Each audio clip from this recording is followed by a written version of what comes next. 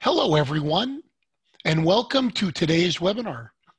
Trish Hatch on data-driven school counseling in a multi-tiered system of supports. Just to let you know, if you have any questions for the presenter, please send them through the Zoom chat function. And please send them when you think of them.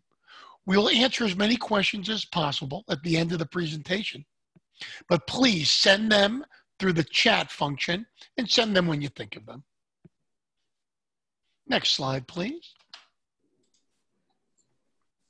Upcoming webinars, October 21st, Jessica Hannigan and John Hannigan, Building Behavior, How to Select and Implement Behavior Initiatives. October 28th, Joanne Quinn and Michael Fullen, What's Deep About Deep Learning. And November 4th, Deidre Lefevre, Kay Twyford, and Fiona L., Adaptive Expertise and Professional Learning. Now I'd like to turn the presentation over to Dina Meyer, Executive Marketing Manager at Corwin, to introduce today's presenter. Hi, everyone, and thanks, Jeff. I have the pleasure today of introducing today's presenter. Trish Hatch is President and CEO of Hatching Results, which provides training and consultation across the nation on evidence-based school counseling practice and the use of data to increase outcomes for students. Trish is a former school counselor, high school administrator, central office administrator, and professor at San Diego State University, where she was director of the school counseling program from 2004 through 2015. Dr. Hatch is the best-selling author of multiple Corwin titles, as well as a co-author of the ASCA National Model 2003 and 2005. She has received many state and national school counseling awards, including the Excellence in Education Award from the National Association of College Admission Counseling and the inaugural California Association of School Counselors School Counselor Educator of the Year Award in 2016. Trish is also a proud grandmother, international traveler, and gracious mentor to many future school counselors. Trish, let's jump right into your immensely valuable insights on data-driven school counseling in a multi-tiered system of supports. Well, thank you so much. I am so excited to be here to talk to you today about new insights into the multi-tiered, multi-domain system of support. And I'm so excited to talk about it because there's been so much forward progress in the profession of school counseling recently. And it's exciting to see that school counselors are really on the forefront of designing, implementing, evaluating, and improving outcomes for kids. Today, our attendees will gain new insight into how our multi-tiered, multi-domain system of support aligns with the ASCA National Model. We'll talk about some guidelines and strategies you can use when you design, implement, and evaluate your tiered models of support. And we'll talk a little bit about management tools and give you some strategies and ideas. So that's a lot to do in about 45 minutes. We better get started. So I don't know about you, but when I was in my school counselor graduate program, and I graduated back in 1987, we did talk about tiered supports, but at the time we called them pyramids of intervention. I don't know if any of our folks out there remember that. And by the way, good time to pause and say thank you to all of the over 700 people who have joined us today. And a special shout out to the more than 50 principals that are online. We're so excited that you're here because without you, school counselors strive, but they don't thrive. So we need our administrators and we need your support. So thank you so much for being here. So when I was first a school counselor, and there you can see me years before the hair went white, we did pyramids of intervention, but they weren't categorized the way they are today. Since then, we've had a lot of shifts. We've had RTI and PBIS, and we've had a lot of our professional colleagues and researchers who have been putting together research on school counseling and MTSS for many years. You can see a list of some of the more recent articles there, and I would strongly encourage you, if you're interested in MTSS, to take a look at some of these my colleagues' work that they have done, as well as the very bottom reference there, the Goodman, Scott, Betters, Guban, Donahue book, which is on school counselors and multi-tiered system of support that was just released this year. And it's an excellent tool for school counselors who are looking at MTSS. So traditionally within an MTSS framework, you talk about a whole class research-based core instruction, Then we talk about targeted interventions in small groups and individualized intensive supports. But the challenge has been that when we've been working with districts, some of whom have gotten education on RTI, some of whom have received information on PBIS, and then now MTSS, sometimes school counselors wonder, how do I fit into this? Are we really working with the academic piece of this in RTI? Are we working with the PBIS piece of this in social emotional? Well, now with MTSS, it's kind of an umbrella over all of this. But when you think about it, for school counselors, there's a little bit of a problem because we work in 3 domains. School counselors work with academic development, social emotional development, and college and career development. And when you look at this triangle here, it's terrific for organizing what we do for all kids, some kids, and few kids. But if you only focus on academic and social emotional, and you don't put that college and career inside here, then we're missing a piece of the important and necessary and vital work of a school counselor. Now, of course, if we want students to graduate college and career ready, we need to make sure that we support their academic and their social emotional. But what would it look like if we also include what all students deserve to receive because they breathe in Tier 1 at college and career? So when I was working with one of the districts that was going towards MTSS, they asked me, how will we make sure counselors aren't on the periphery of this? How can we make sure school counselors are central to this work in MTSS in our district? And so just playing around with the triangle, I decided to pull it apart and put college and career in the middle there, as you can see where that red circle is. And so if you take the concept of what was on the previous slide and apply it here, you can see that in Tier 1, we're looking at what types of services would all students receive. And then in Tier 2, what agreed upon data elements would we as school counselors, just as teachers do, create to determine which students receive the appropriate intervention to qualify for a Tier 2 support. We hope that would only be some students. And then, what type of data would we use to decide if a student received the next level of interventions? Or perhaps go right to Tier 3, as sometimes happens, of course, in the world of school counseling. So as I was thinking about this and aligning it with the work of the ASCA model, it's really the deliver component, the direct and indirect services that students offer that are the bars that go across here, the green, the yellow, and the, I guess that's pink or salmon color at the top. That's ways counselors deliver their student direct services, the curriculum, the individual student planning, the small groups, the individual counseling, as well as indirect delivery of services when you may be overseeing school-wide activities, you may be doing consultation, collaboration, and referral to additional resources. The ASCA National Model now looks like this on the left, and for those of you who haven't heard about that and you would like to know that it's changed, I'll just give you a little bit of history here. The ASCA model has changed from its draft edition, first edition, and second edition, where Judy Bowers and I really were responsible to work together with many of the amazing leaders in the profession of school counseling to put sort of in a blender everything everyone was doing and begin to think about how could we design a model program to implement for students so that there'd be one vision, one voice in the profession. And ASCA organized and oversaw all of this and took on the creation of the ASCA model. After the second edition was released, ASCA then released a third edition to respond to the needs of school counselors as they received recommendations for revision nationwide. And in 2002, they came out with a new version. And as you can see, some changes were made. But we still are looking at direct and indirect services for students, what we do with students and what we do for students in that delivery, even if it isn't specifically identified there. Now this summer, ASCA again released a new version of the model, the fourth edition. And as you can see, they've slightly changed some of the names of the areas to define, deliver, manage, and assess.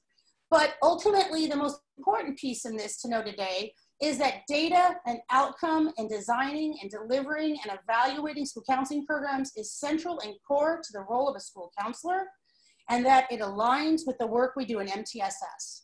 And I encourage those of you who want to know more about the ASCA model to go to the American School Counselor Association website and begin to take a look at that work. So at this, oh, I missed one slide, sorry. ASCA has also aligned MTSS to the ASCA model. They have a position statement on it. If you haven't seen that, it would be a good idea to take a look because it does talk about how school counselors align their work in the 3 domains, that we collaborate across all service disciplines, It's for all students, and of course, we're analyzing not only the data to decide which students receive an intervention, but we're also looking at the outcomes to determine the effectiveness of these supports and interventions. So I'm going to pause for a moment, and I'm going to have you watch a 3-minute video that describes the tier 1, 2, and 3 portion of this model. And I'm going to do this, I'm going to go out of my here, and I'm going to pull it up. And this is also on our website. We'll share with you later where it is on the Hatching Results website. And I'm going to open it up and play it for you. And as a college and career, I'd like you to think about some of the words that stand out for you in tier 1, 2, and 3. And then we'll talk about them in a little more detail as we go through the webinar. This is Trish Hatch, and today we're going to talk about the multi-tiered, multi-domained system of supports, or MTSS. As educators, we're familiar with the multi-tiered system of support, or MTSS, which focuses on students' academic and behavioral needs. But for school counselors who focus on 3 domains, academic, college and career, and social emotional development, we need a more robust system. We need a multi-tiered, multi-domained system of supports, or MTSS. In MTSS, school counselors ensure that all students receive the instruction and support they need to grow academically, develop socially and behaviorally, and to prepare for post-secondary options. In this system, activities, instruction, and intervention services are grouped into tiers, ranging from Tier 1 services, a core program of universal supports that apply to everyone, to Tier 2 services, or targeted interventions, which would typically only apply to approximately 20% of students. And finally, to Tier 3 services, intentional interventions, which would typically apply to between 5 and 10% of students. MTSS provides a data-driven approach to determining which of these levels of interventions or tiers are appropriate for any individual student.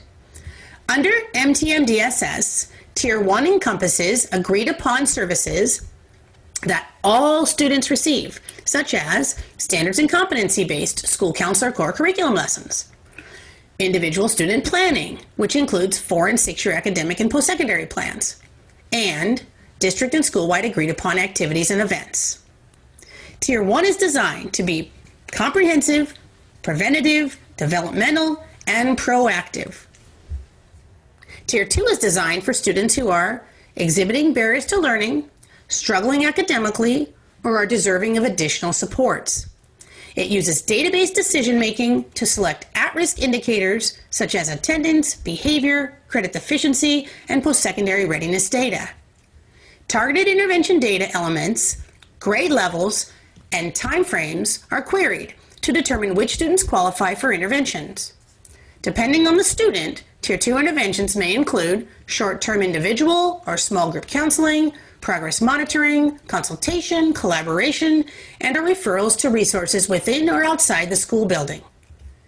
Tier 3 services are designed for students experiencing emergency or crisis response events, or to support students with needs that remain unresolved within Tier 2. School counselors provide short-term, solution-focused counseling, consultation, and when appropriate, referral to additional resources. Over time, MTSS allows school counselors to spend more time implementing proactive Tier 1 action plans and less time engaged in reactive Tier 2 and Tier 3 activities. The ultimate goal is to ensure all students achieve their greatest potential and graduate ready for post-secondary success. So if you're wondering where this is located, it would be on the Hatching Results website under videos. And now we are going to go back to our webinar where we were located and present. There we go. So as you were listening to this, it went rather quickly and you might want to have a little more detail. So that's what we're going to do now. So MTSS Tier 1, MTSS Tier 1 with all 3 domains would include 3 main components. School counseling curriculum, which the new model calls instruction, which basically means that school counselors are teaching lessons, curriculum in the classroom to students.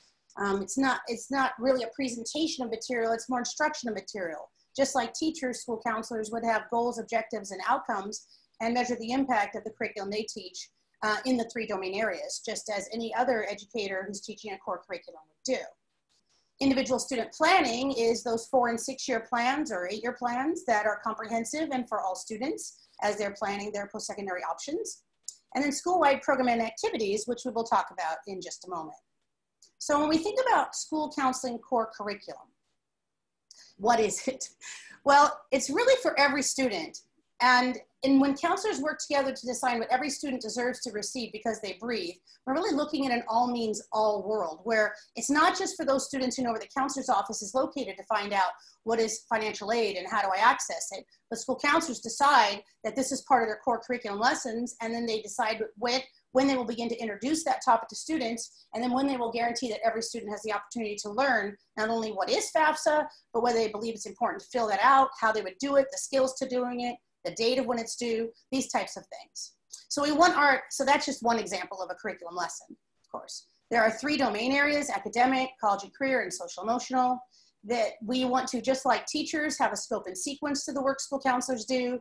We'd like it to be scaffolded developmentally so that when students go between one school and the next, that the things they're learning from the school counseling program is scaffolded in the same way that mathematics or any other core subject would be. We also would really like to promote a family connection on curriculum, making sure that counselors either post their curriculum or present similar curriculum to parents in evening events or put in newsletters so that parents know what students are receiving. And finally, we want to make sure that counselors are assessing what they do so that they can see whether or not it's working, is it making a difference, is it contributing to the student's knowledge and their change in behavior. I like to use the term franchising. It's kind of a business term, but it really does send a message about making sure that we are consistent about what we do. You know, you'll see 2 things here, the Hampton Inn and the McDonald's in Greece. I'll start with the Hampton Inn one. So many of our folks at our company are training all over, and we often stay at the Hampton Inn. And we like the Hampton Inn because we know what to count on at the Hampton Inn. Unlike some hotels that charge for internet or for parking or breakfast, we always know that we can go to the Hampton Inn, and when we get inside, there's always hot tea and a cookie and free Wi-Fi and free parking and hot breakfast, and we know what to count on. Now, there are mom and pop hotels, but when you go to a mom and pop hotel, sometimes you don't know what to expect, and you might be a little disappointed if they don't have what you were looking for. Now, what does it have to do with McDonald's in Greece? Well, I do like to go to Greece every summer to revise some editions of the textbooks and to be thinking about new strategies for implementing ideas for school counselors as well as vacation.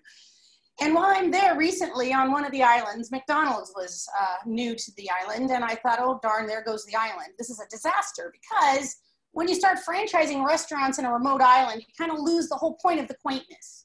Now, it's quaint to have a franchise restaurant, to have a mom and pop restaurants on an island, and we don't really want to have franchise restaurants so much, because that's the whole purpose of going. But when it comes to schools and the work we do in schools, do we really want random acts of mom and pop school counseling? Or do we want to have consistent, guaranteed programs and services and activities that people can count on? Now, it's not to say that every school has to do it exactly the same, but it is to say that we should try to figure out what can every school parent and student and teacher and administrator count on from the school counseling program. All too often, school counselors bring their favorite lessons from maybe a former district or maybe from their graduate program, or they saw it at a conference, and that's nice. But if it doesn't fit into a developmental, preventative, comprehensive plan for curriculum, then it's kind of random acts of curriculum instead of intentional acts of developmental curriculum that's connected to standards and connected to what students need. So when you look at the 20% based on local need, that's all about taking a look at, okay, what does the school need that's different, that's unique? So when you think about McDonald's, for instance, interestingly enough, if you go to Hawaii, they may have a pineapple on their burger, or they might have a McRib in the South all year round. Or you might, in Australia, actually have a beet on a hamburger, because local need says that's what they like. But you can always get that 80% of consistent menu. Well, what is our menu of services as school counselors? Is it consistent with a little bit of variety based on local need? Or is it basically mostly based on a school counselor's idea of what they would want to do individually, as opposed to what everyone in the school district agrees students deserve to receive? When we work with school districts, we like them to gather and talk about what can we all agree to at every one of our elementary, middle, and high schools. We don't have a perfect prescription, because in most states and in most districts, there hasn't been one. In some states, there are some recommendations from the state departments, but in others, there are not.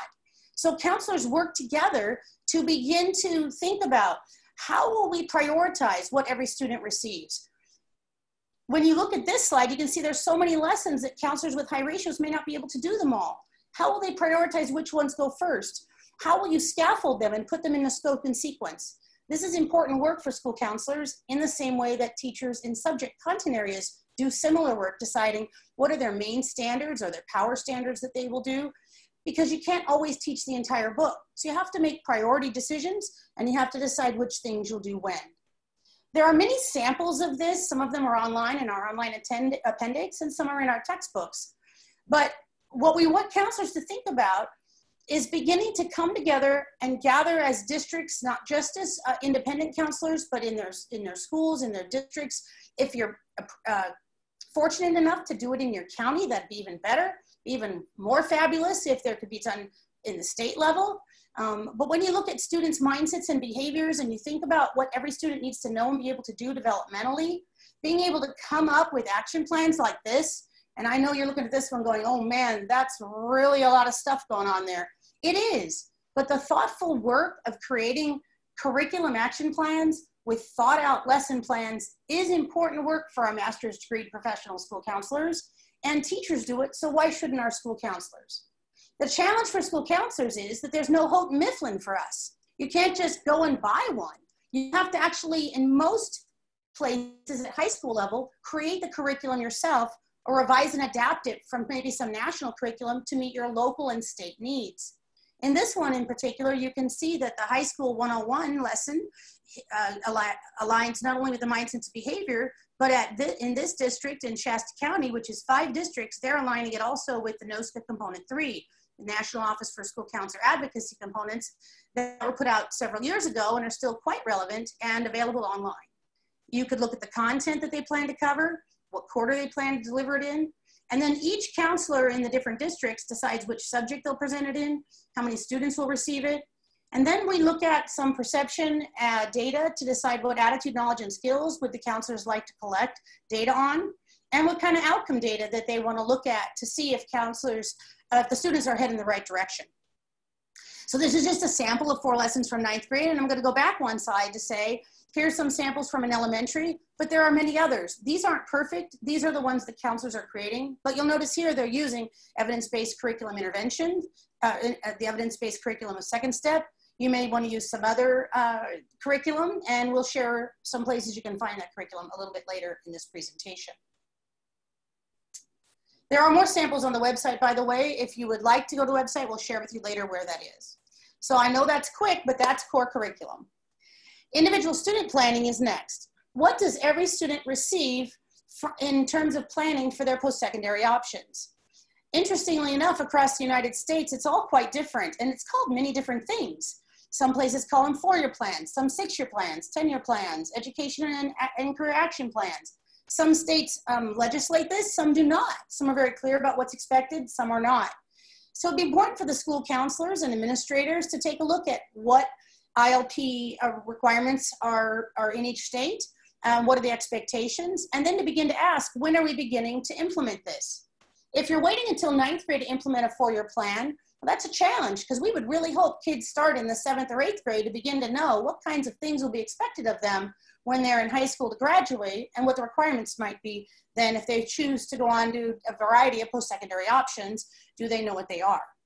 So in one of our texts, the text, the Hatching Results for Secondary School Counseling, we have an entire chapter actually on individual student planning, and we take you through activities such as this one on the slide, where you have counselors think through, well, who will complete the individual student planning document? Will it just be the students? Will there be parents involved? What tool will you use? We find that many of our counselors are using a variety of tools in the same high school. We sometimes visit high schools where one counselor is still doing it pencil paper, another one is doing it on Aries, another one's doing it in Google Docs. The problem with this is it's not equitable for all kids and families and students. We need to find a way to agree upon what tool counselors will use, when they will deliver this information to students. Will it be done one-on-one in a small group with parents? Will you do it every year or once in their 4-year high school experience? These types of conversations should happen at a systems level and happen in a way where you're considering how will we guarantee at a minimum every student receives the individual student planning that they deserve to receive from the school counseling program. You know, all too often counselors like to say, this is the way I do it. But the reality of it is we have to think about the way the program needs to do it. No longer do teachers, we hope, go into their classroom and teach whatever they want to teach. There is a scope and sequence, a pacing chart, common assessments to let teachers know what's required and when they teach which curriculum. So these types of planning tools are helpful to counselors as they're beginning these conversations. The third component of the Tier 1 would be district and school-wide activities. Counselors are often involved in things like transition programs and orientations, new student welcoming programs. Some do college signing days and career fairs. Some do social emotional days like World Kindness Day and Day of Silence. But all too often, these programs are selected by a counselor and not by the team of counselors and not by the district necessarily. Although many districts do Red Ribbon Week sort of district-wide, many of these other types of school-wide programs and activities tend to happen based on a particular counselor saying they'd like to do it. I was working with a district not too long ago where some students going into one high school had a nice week-long summer bridge program. But if you went to another high school, you didn't get that opportunity. And therein lies another equity access concern, because by virtue of being in this particular area for that high school, you got to have an opportunity that other students didn't get to have. I was working with a district that had multiple elementary schools, and 3 or 4 of them were doing Kindness Day, but the other 3 or 4 were not. And we wondered, okay, are we not going to be kind here? Well, of course they are. But the idea being that parents talk and students talk, and they're often on the same soccer teams and baseball teams and community activities and churches where they attend. And when your child has had the opportunity to have a college signing day and have a lot of pomp and circumstance around that, and another school doesn't have that in the same district, sometimes that can cause a little bit of inequitable opportunities for students to be celebrated. And the suggestion here is that counselors get together in their districts, if possible in their counties, and begin to talk about, will we or will we not do a college signing day? And if so, what should it look like and how can we organize it? Are we going to do summer melt counseling for our students or aren't we? If we are, how do we make sure that all students have that opportunity and not just the students in the A through L caseload? If we're going to do restorative practices, let's think about having all of our students have those opportunities as well. So this is a conversation that counselors can have, and you got to begin slow. This is a county that's decided to agree in 12th grade that they will all do these items. They're going to do similar survey for seniors. They're going to do college signing events and FAFSA completion days. And you can see how these activities they're doing align with their core curriculum lessons, so that when they're teaching the lessons in the grade level, they can also encourage parents, students to invite parents to these other events. When an entire county is doing the same events, then it's parents, if they miss one at one school, can then go to another school and get the same information they need. And so by doing more consistent franchisable work in Tier 1, we have more opportunities for parents and students to receive what they deserve. So I'm going to pause here, take a deep breath, drink of water, and say we're done with Tier 1. Tier 2. So in Tier 2, how do students get there? Well, more often now, teachers are using MTSS are not just putting students in interventions. They're actually expecting that those students will have data-driven needs for those interventions. And so what kind of interventions will we provide? Well, there's a multitude of them. And we hope counselors won't just think of small groups, but there's so many other things that they can do, check in, check out, and other evidence-based interventions that can happen at Tier 2. But the question would be, how do students get into Tier 2? What we're suggesting is that counselors, instead of receiving referrals and then putting students into interventions, that counselors take charge and take control and begin to own the data around data for Tier 2 that aligns with their grade level and their domain area. So thinking about, are we going to look at attendance or behavior? If you're at high school, are you going to look at AP potential? Are you going to look at credit deficiency and students who may be qualified but haven't filled out college apps? What kind of data do you want to use to drive interventions? The idea is that we are switching from referral driven, where a teacher says, hey, where you say to teachers, does anybody think there's a student that wants to be in a small group? Or here, I'm having a group, sign up your students to, I'll find out who needs the tier 2 interventions by looking at grades, attendance, and behavior, and then analyze the data and then provide the appropriate intervention.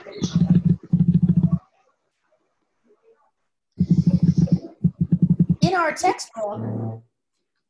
textbook, the secondary textbook, and online, because I know that this is also available online, we have a tool that you can use and download and use if you'd like to, that can really guide your conversations. So for instance, you see in this tool how students, how counselors might select behavior.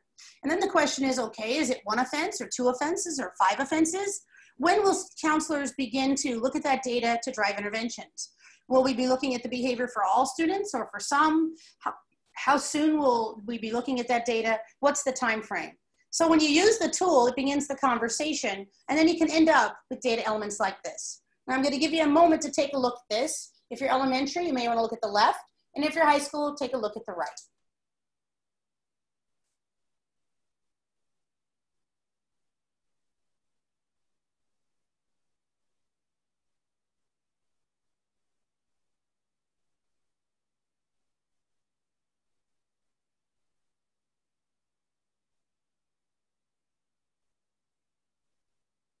So Wendy and Jacob, I am going to answer your question because I think those are very important questions that you're asking.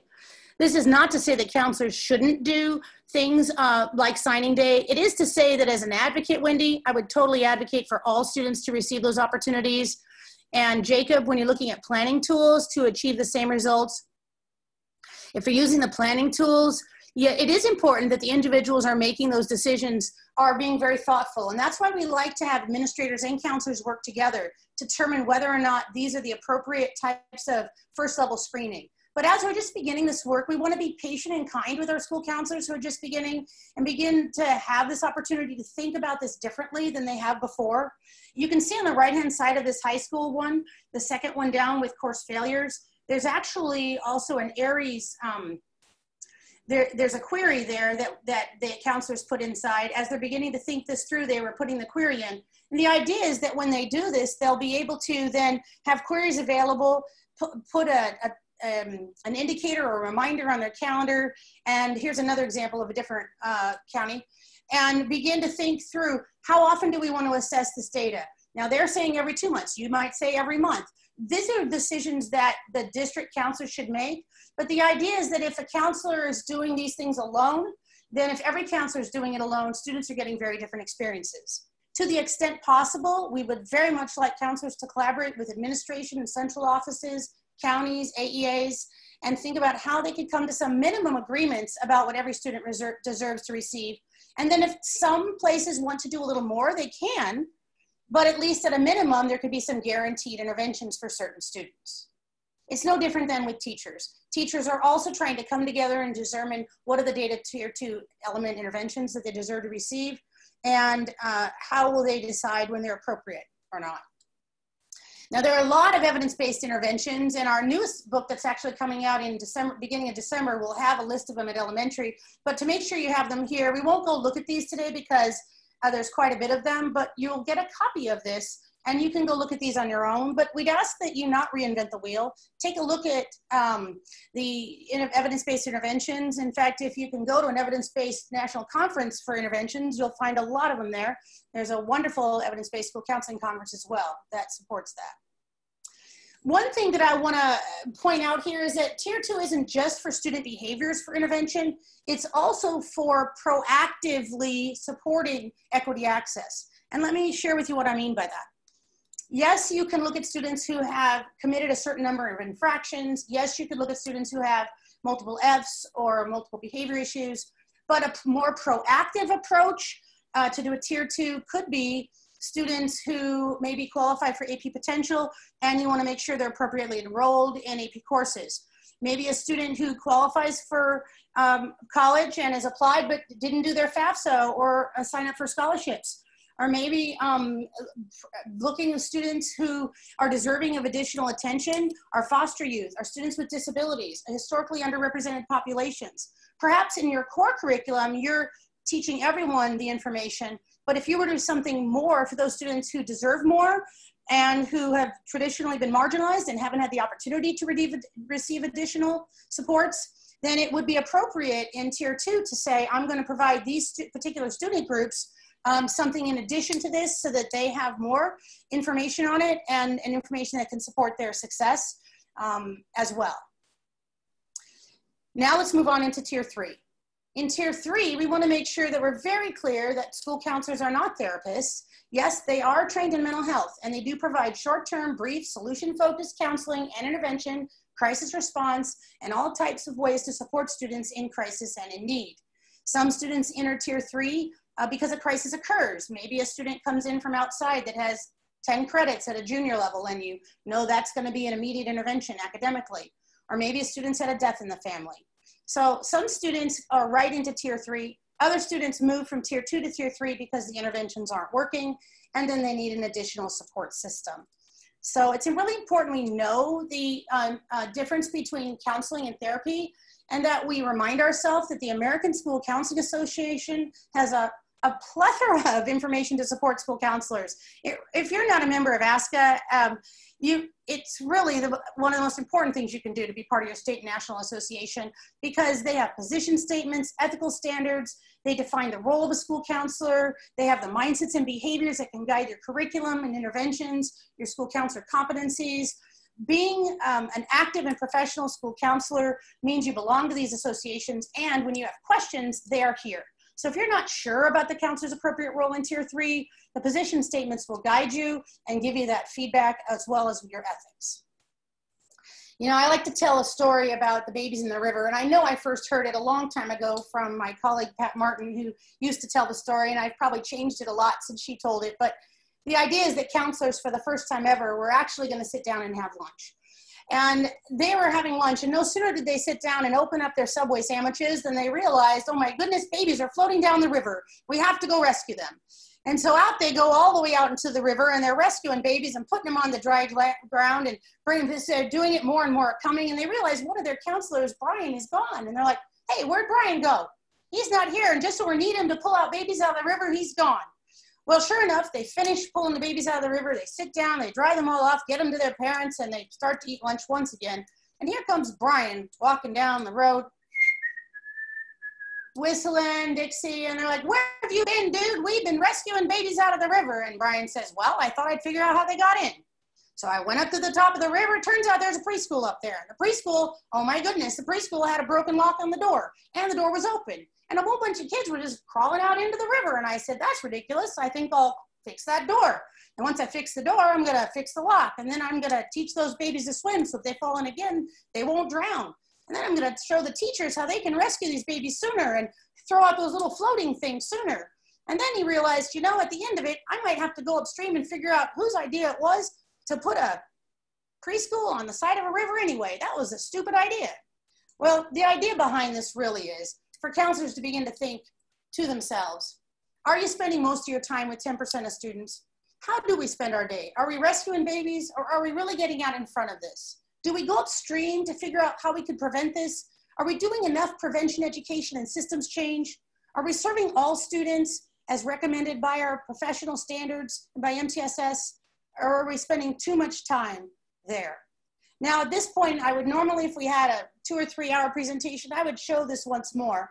And then I'd ask folks who were in a session, or if we were in a training session, to go through each of these and fill out, where are you strong?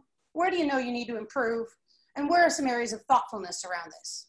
Are these student issues or systems issues? So we're giving this to you so that you might use it on your own with your team and really be thoughtful about where are your strengths and where are areas of thoughtfulness. Our hope is that counselors will begin to create systems so that their offices are less like emergency rooms and a little bit more like planned, organized rooms. Is each day sort of a roll of the dice? Are we using the crisis of the day model? I know it feels like that sometimes, but what we're trying to do is put in place consistency, predictability, and systems. We want a system approach to delivering these services to kids, and we want those puzzle pieces to fit together and not be random acts of interventions. Do you have a data-driven systems protocol and processes in place which determine which students need Tier 2 interventions? And what supports do they have access to when they do? You'll see here on the right-hand side, there's Tier 1, and you can monitor that data.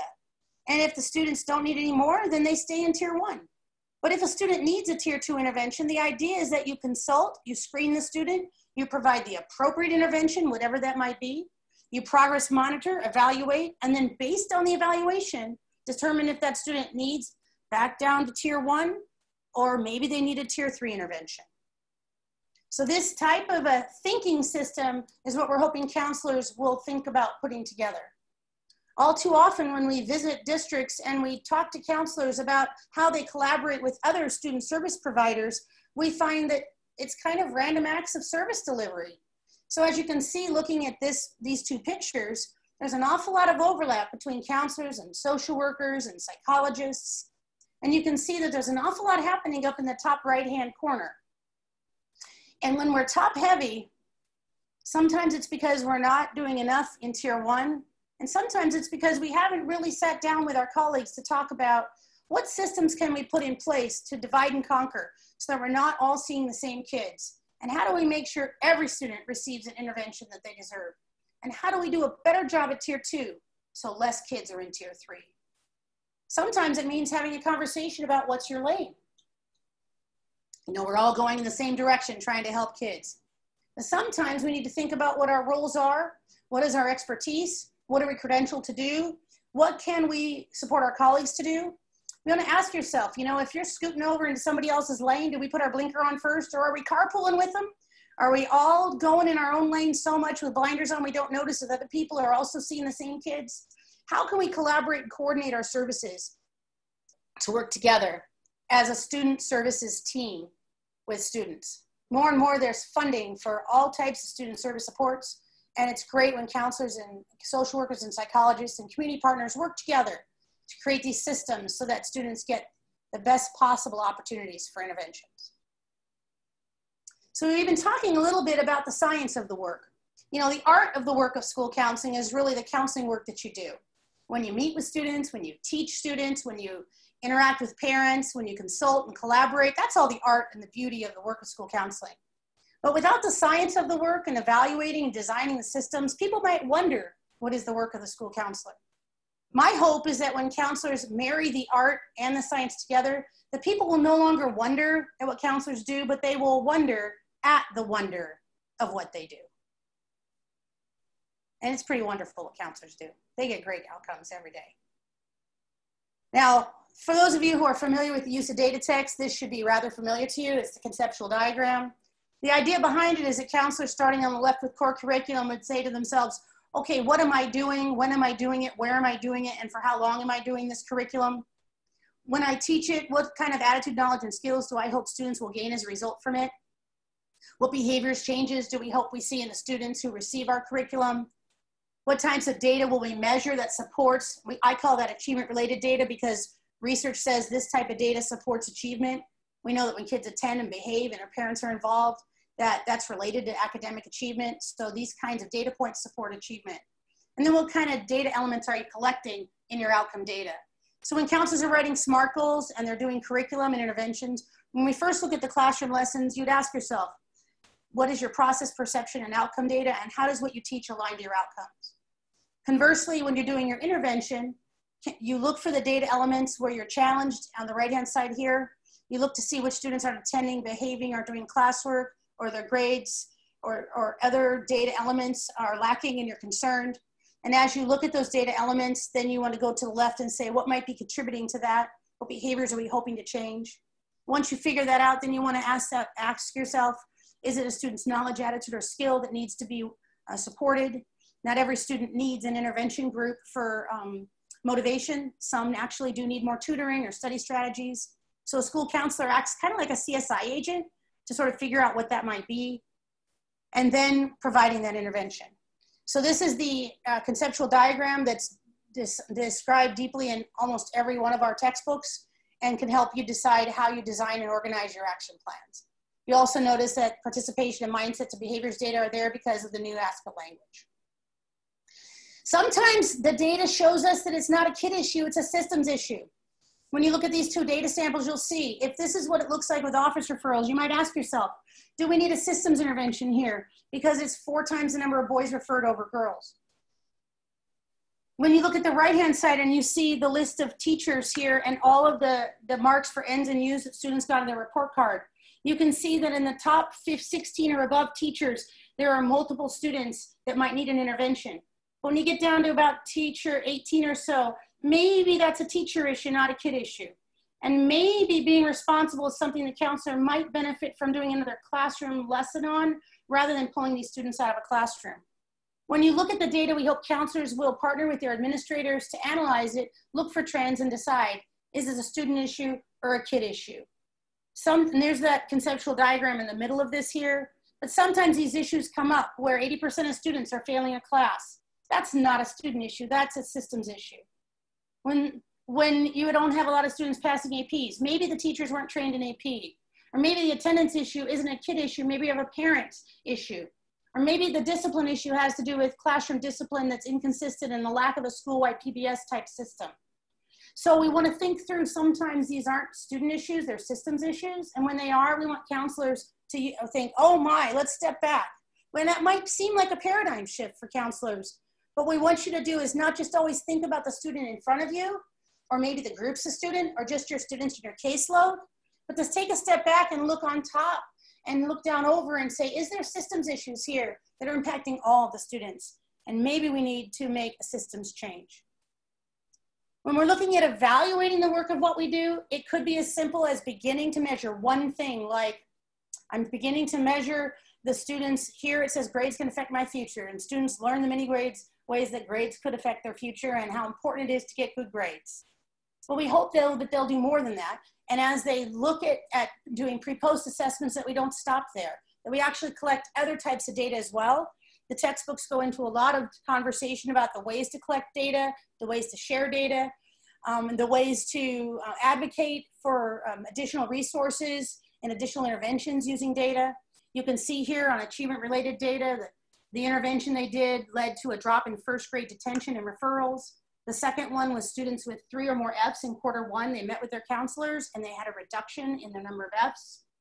You can see here on the right-hand side, the focus in Tier 1 on FAFSA completion, but they also had a Tier 2 intervention to grab those students who didn't sign up and make sure that they applied as well. And then of course, another outcome data showing dollars increased for students earning funding. So we want to make sure that when counselors are doing these interventions, that they're also measuring the impact of those interventions. So we've talked about a lot, and you're probably thinking, okay, my plate's already full. I don't have one more thing I could put on my plate. And I want to try to tell you that the idea here is, if it's possible, if counselors could begin to think about, how could we get a new plate? How could we sit with our team of school counselors and take an opportunity to say, okay, we got a lot on our plate. Instead of adding more, what if we just took a step back and put everything out kind of like a buffet and said, what are we going to put on our plate? And really prioritize a healthier balance to the work we do. Using MTSS, you can actually begin to organize and structure some activities and interventions through a thoughtful way. And our hope would be that as you begin to do the systemic change, that you're patient with yourself. People think that they'll implement it and right overnight they get success, but we know that it takes time. We know that change can be messy sometimes, and we know that we need administrative support to do this work. This is one of my favorite slides. Leslie Oliver did a lot of work in this area in Australia on this type of work, and I've adapted it here for our conversation. And it has to do with making sure that our context is ready for the mechanism of the work. Because if you're going to bring in a common explicit language of MTSS or ask a model or protocols or goals, objectives, handbooks, anything you're going to do, if your context isn't ready, if your political climate isn't ready, if your leadership isn't bought in, if the beliefs, assumptions, and philosophies are not on board, then the outcomes are going to suffer. And so we want to make sure that people are ready for this kind of work, are thoughtful about the work, and are ready to begin the conversations around the work. Because we can't just change in the middle. We have to really think about, how do we prepare a climate that's ready for a shift and make sure that everyone's on board to be more consistent, proactive in the work we do for students. And that's why it takes a team effort. You know, we're very fortunate today to have over 50 principals who've joined our webinar, and I'm so grateful to them, because without you, we can strive, but we won't thrive. Our administrators and counselors must work together as a team. To take some steps forward, we need to get on the same page about what are our goals, objectives, and outcomes for the school counseling program, to make sure that school counselors and administrators work together to know their role in MTSS through the lens of MTSS, all 3 domains, and that counselors and administrators work together to share data, accountability, and advocacy for improved programs. So my goal was to stop at 420 when I got to here, and there we are. How are we doing, guys? Great. Dina, I think that was you. You and I were going to talk about the textbooks. You are doing wonderful. Yes, perfect timing. So as I mentioned at the start, Trish has authored several best-selling titles with Corwin, and we're showing a few of them here. Data in School Counseling, Hatching Results for Elementary School Counseling, and Hatching Results for Secondary School Counseling. And then I don't know if we can go to the next slide and then we can toggle back and forth. Coming in December, we have a new book coming out, Hatching Tier 2 and Tier 3 Interventions in Your Elementary School Counseling Program.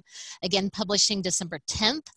We are offering a 20% pre-publication discount if you order at corwin.com.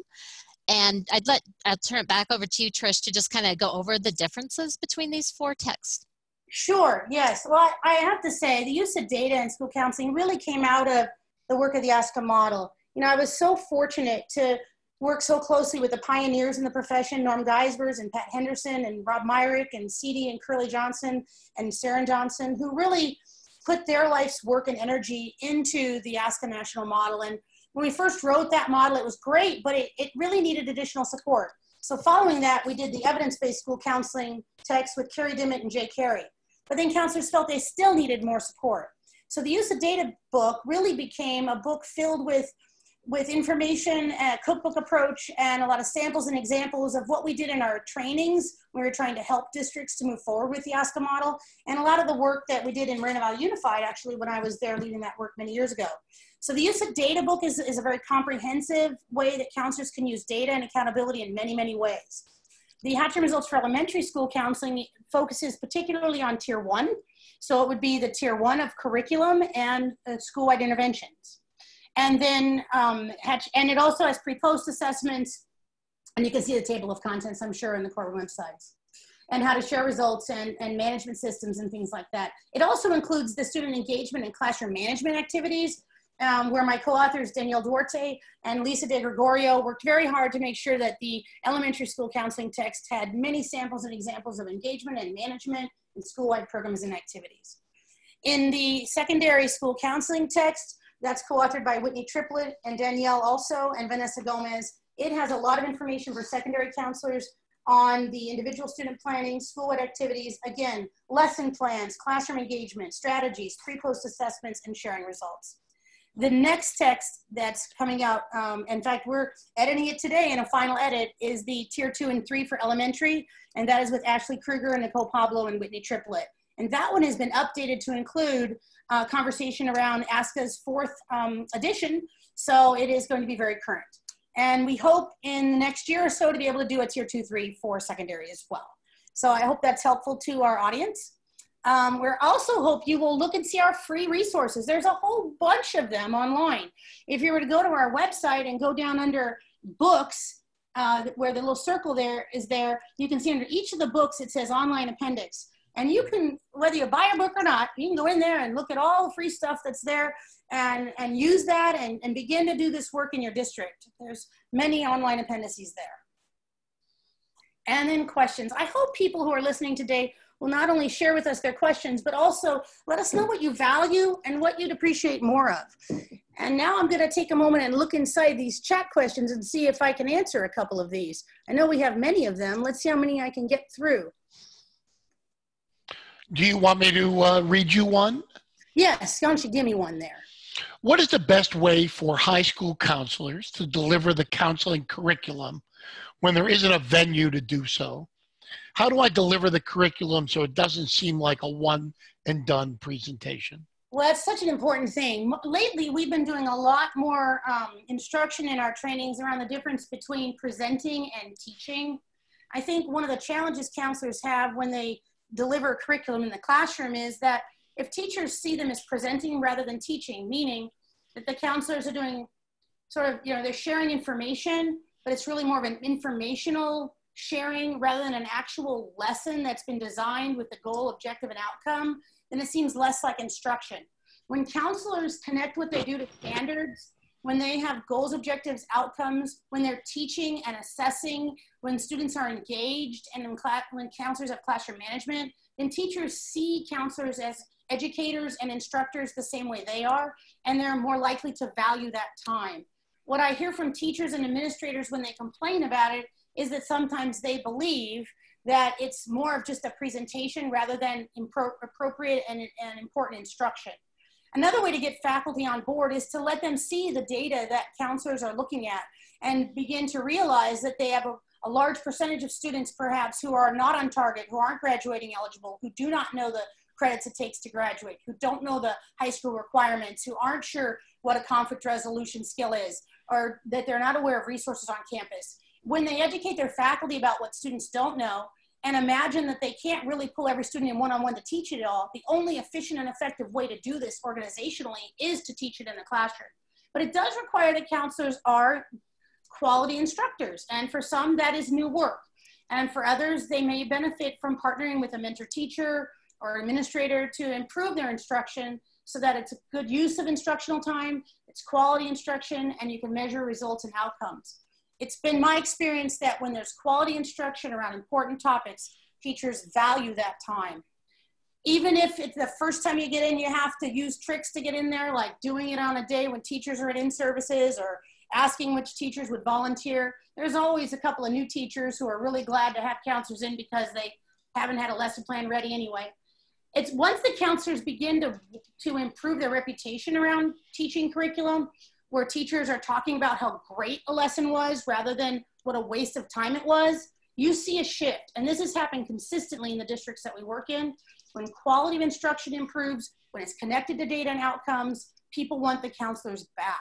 So it really is about us owning part of that responsibility and then being very thoughtful with our administrators about their support that's needed and making sure that counselors don't have to knock on the door and ask permission, but that rather this becomes a part of what's expected.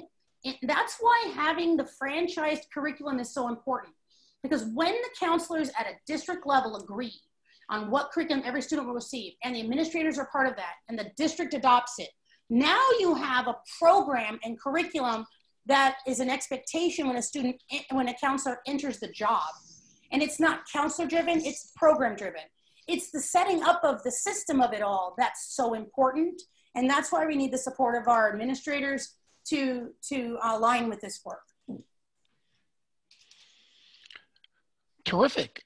That brings us to the end of the presentation. There are a few other questions, but what I'll do is I'll send you the list of questions and we can answer those and send those out to everyone. I'd be very happy to answer any questions that anyone listed here, and I will answer them in an email and send them back to Corwin, and then you'll all have those answers. And if there's anything addition I can do to support you, don't hesitate to ask. School counseling is such an important profession, and every student deserves a school counselor. And so I'm just hoping this helps you to not only share the results of what you do, the impact of what you do, but also advocate for more school counselors, quality school counselors implementing quality programs. Thank you so much. Yeah. Thank you, Trish. We really appreciate you providing all this valuable information for us today. And just again, the book that is coming out December 10th will be on a pre-publication discount until it publishes December 10th. Also, we will give you 20% discount on any books that you purchase on Corwin.com using a promo code webinars at checkout. And for more information about Corwin, you can certainly follow us on our Twitter, Facebook, Instagram, and LinkedIn channels. We appreciate your time today and look forward to seeing you on another webinar in the future.